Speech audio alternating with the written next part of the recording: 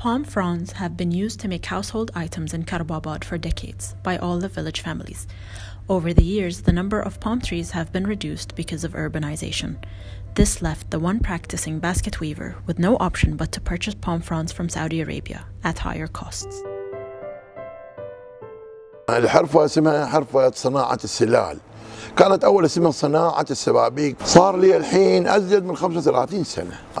طبعا الحرفة هذه من الوالد، والوالد أخذها من جدنا يعني طبعا. والأكثر من هذا أن هذه قرية كرباباد هي متخصصة في هذه الحرفة. احنا من يوم احنا صغار، من يعني عمرنا يمكن يوم 10 سنوات، كلنا هالقرية كرباباد نقعد ونشتغل في الحرفة هذه.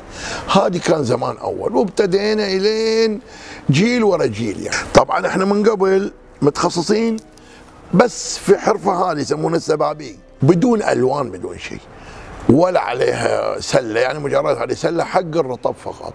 طبعا السنين اللي جت طورناها، يعني احنا سويناها سله، سوينا عليها غطاء، لوناهم الوان. الحرفه كانت اكثر مشاكلها الخوص يعني المواد مالها، يعني دلين شوي شوي في البحرين طبعا تندثر شوي النخله، فصارت عندنا شوي مشاكل. نضطر نروح نجيبها يعني من برا، يعني نوفرها لنا.